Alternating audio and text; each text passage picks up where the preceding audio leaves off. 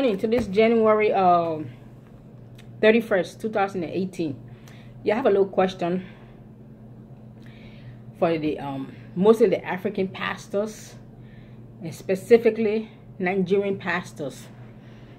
Whenever anyone questions their teachings or their doctrines, before I even get to that, let me just say something first before I finish my previous statement. When we come against or we question your doctrines and your teachings as a supposedly or so-called mature man of God or woman of God, I'm first of all asking you, don't take it personal, because it's not a personal attack on your character or you as an individual. It's not an attack. It is not a personal attack on you. Because sometimes you may say something that doesn't sound right, and if somebody questions you, doesn't mean they're questioning you, your personality or your character. I may say something wrong that somebody may disagree and may question it. They're not questioning and saying that I'm a bad person. So you guys need to, first of all, stop taking it so personal. I can't believe you guys claim to be in ministry for 20, 30, 40 years, and because somebody disagree with your statement or disagree with your teachings or have a question about any of your teachings and your doctrines, you're offended. Why are you offended? Even if it's the truth, what is your problem that we disagree or we have questions? You as a father, if you have natural children as a father in the house, you grew up, you have children under your roof, living in your house, and all the rules and the regulations you made your children obey. There come a certain point in their life that they decide to question some of your rules and your laws. As a natural father who gave birth to those children and you love them, what would you do? If any of your natural children you gave birth to, if any of them question any of your teachings, what would you do as a parent? Would you curse them? Would you disown them? Or a father who truly loves his child will begin to wonder and say, wait a second, maybe I should have a talk with my son or my daughter or my child to find out what is going on. All of a sudden they don't want to obey me. All of a sudden they question my laws and my regulations. You begin to sit and have a conversation with your child. Or if you're a true man of God, woman of God, you begin to pray about it and say, maybe my child is hanging out with some wrong friends. Or take it to the Lord in prayer. Or have a conversation with your child to ask them what's going on. You wouldn't jump and start cursing them.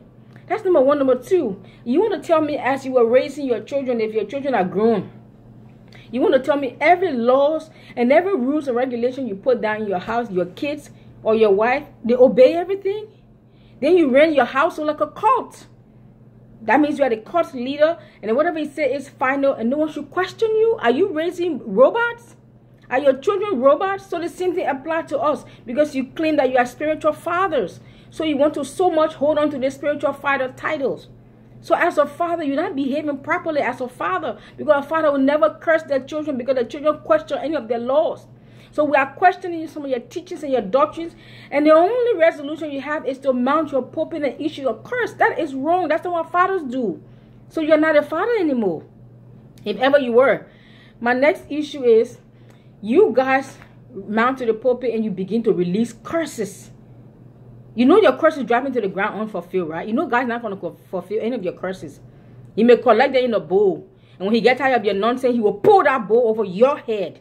Because you have no right to curse the bride of Christ. You didn't die for her. You didn't lay down your life for the bride of Christ on Calvary. So what right have you? Do you lay in your bed at night, awake, worried and groaning and travailing and crying and praying and interceding over the cares and the burdens and the worries of your bride, the church, the bride of Christ, the people who call you spiritual father and mother and daddy and mommy? Do you take their burdens to the Lord in prayer day and night, praying and fasting on their behalf? When you lay in your bed, are you worrying over the problem or praying over the problem? Or is it your own natural children you're concerned about? But you say you have spiritual mother and mommy and daddy. Stop calling people mommy and daddy. They don't take your name. When they lay in the bed at night, they don't think about you. They don't worry about you. You are not on their mind. Some of you they don't even know your names, and yet you call them mommy and daddy. They don't know your names. My last issue is, listen, all you guys who love to quote to, especially it's mostly African churches, African pastors, Nigerian specifically, but it's all over Africa now. That whenever somebody disagrees with a pastor or question them or question their doctrine, the first thing they want to do is mount to the pulpit and issue a curse. Okay, please tell me, what is the difference? You go to a witch doctor in his shrine and he release curse on your enemies. You go to the church, the pastor release a curse on your enemies. So what's the difference now? So it's no longer churches. You call them churches. But thus says the Lord, those are no longer churches. Those are shrines. Only shrines. Only witch doctor issue curses. So all the pastors and all the churches in Africa, left and right, just issuing curses. So those are no longer churches. Those are shrines. Because that's what witch doctors do in the shrines. So the African pastors and the Nigerian pastors, you are about to put the witch doctors out of business in your countries, in Nigeria and the continent of Africa. You're about to put the witch doctors out of business because you issue more curses from your shrine you call church, more than witch doctors in Africa in the shrine do. I mean, curses is just, how can somebody say, I'm sitting here thinking, wait a second, that's the only defense? Anyone come against their tithes, their doctrines of tithes and sowing and reaping and their fall down and die prayer, you can't question anything they say because they are gods, correct? You can't question anything anybody say these days. They're gonna mount to the shrine. They go to the shrine. I can't call those churches anymore. Because what's the difference between your church and a witch doctor shrine? What is the witch doctor doing in his shrine? He issue curses. What is the pastors in Africa today doing in their churches? They issue curses. So can I call that church? Those are shrines. That thing you call pulpit is no longer a pulpit. It's a demonic altar. All day they issue curses. This is wrong. And all day you pray, fall down and die. There's a witch in your village. She should die. There's a witch somewhere. All this your fall down and die prayer. It is what causing the death to be over Africa today. The Boko Haram terrorizing the people. The Fulani herdsmen killing and slaughtering animals and slaughtering people. They're burning down churches and burning down Christians. Why is there a death decree over Nigeria? Because Nigerians have prayed, fall down and die prayer. So all this fall down and die, all your die prayer, you have invoked and released the spirit of death over your country, Nigeria, and even over the continent of Africa. So now you need to cancel those fall down and die prayer and begin to pray, rise up and live in Jesus' name. Replace that. All day you pray for somebody to die and this person should die, or to suffer not a wish to live. But Jesus, the Bible says suffer not a wish to live. But what did Jesus say to do with your enemies? Bless those who curse you. Those who despitefully use you. Love them, bless them, pray for them. You said no, the evil, wicked people in Africa, they're evil hearted. They say they're men of God. They have taught you to be wicked and evil.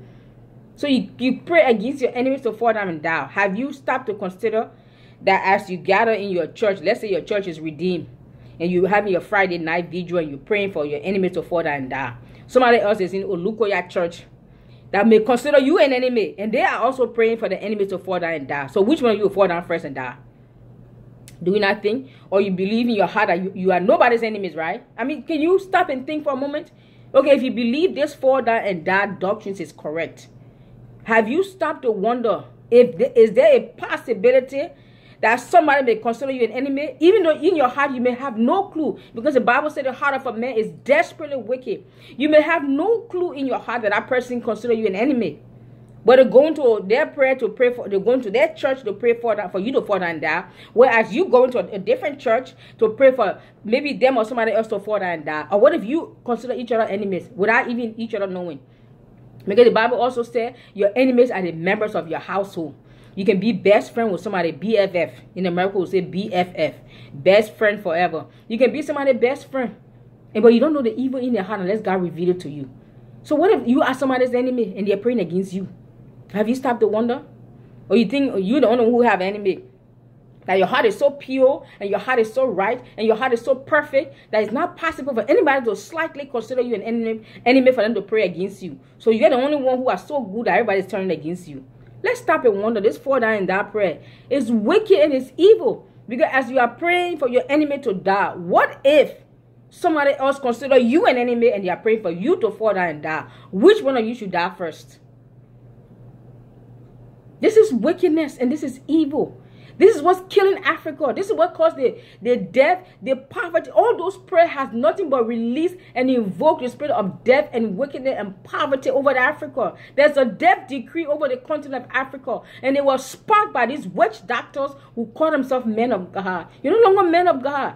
How can a so-called father in the Lord, a man who called himself a father in the Lord, and one of his child or his children rebel against him or have a question? They may call it rebellion, but they have a question, or they question some of their doctrines and their teachings, and you're only on resolution Your only response is to mount to your shrine you call church, is to issue a curse.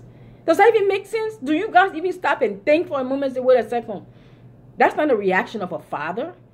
If your own natural child rebel against you, or your own natural child questions some of your teachings or some of your laws over your roof in your house, what would you do as a loving father? Would you curse them?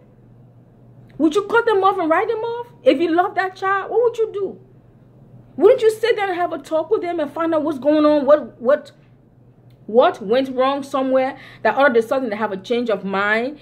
They no longer want to listen to you and your teachings or your rules. They don't want to abide by your rules. Wouldn't you ask them first, try to find out what the solution, get to the bottom, and they continue, then you I mean, really. But you guys say you are fathers. You say you are mothers. What do mothers do? You know, if you had a heart of God and any of your children rebel against you, what would you do? Do we not rebel against God's law? Do we not break his laws every day? Or you claiming that because you're following the law and you've been with God for working with God for 30 years, so you don't break any of his laws? Okay, God is the father of all of us. So within 24 hours, are you telling me, Mr. Man of God, woman of God, within 24 hours, you expect me to believe in that 24 hours? You never broke any of God's laws. Whether naively, innocently, purposely, you never broke any of God's laws, either in rebellion, you never. Within 24 hours. Of course, we all do. You break God's laws. So should God curse you too? All you so-called spiritual father all over Africa, Nigeria, that because somebody questions your doctrines and your teaching, you come to your pulpit to curse them. So if God also, because we know God is the true God of all, right? The God of the Bible, Abraham, Isaac, and Jacob, that's the God I'm talking about. Jesus Christ, Father, Son, Holy Ghost. That's the God I'm talking about. So what if he looks down and see that you have broken some of his laws? Should he also issue a curse on you? Should God curse you? And think about that. Should God come down and curse you or issue a curse to you because you broke some of his law or because you question? So God also questions some of your teachings. So you're going to curse God, or should God curse you? You know all these cursings. Haven't had enough. God have had enough of this cursing. And all your curses will drop to the ground. But God will send an angel to send a bowl of angels to collect all your curses.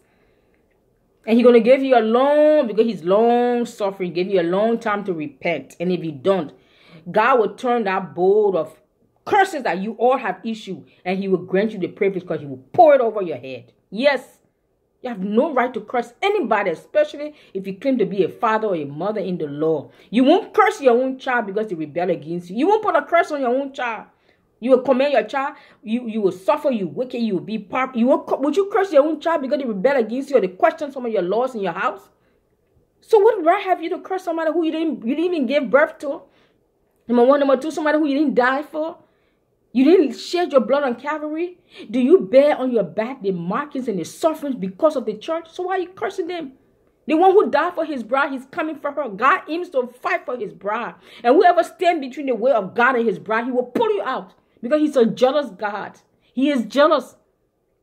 When Jesus died, the veil was parted. All of us have direct access to Jesus. I don't have to go to spiritual father, spiritual mother, daddy Geo, father Geo, whatever Geo. I don't. If I have any issue, I have direct access to go to God for myself. The blood of Jesus grants me access to stand before the throne of God and ask me on my own. I don't have to go through any man, because you have made yourself a middleman between God and his bride. He's going to rise up from his throne and take you out of the way. Anyone or anything that stands between God and his bride, he's taking you out of the way. Period. I have a final word for all of you so-called spiritual giants out there, especially in Africa, but this message for everybody all over the world. You consider yourself a spiritual giant because you have a recognizable household name, correct? You can draw the crowd and the people know your name and they talk about how a big man of God. No problem. The Lord said, all you so-called spiritual giants all over the world, God is raising up his David to take you down. Bless you.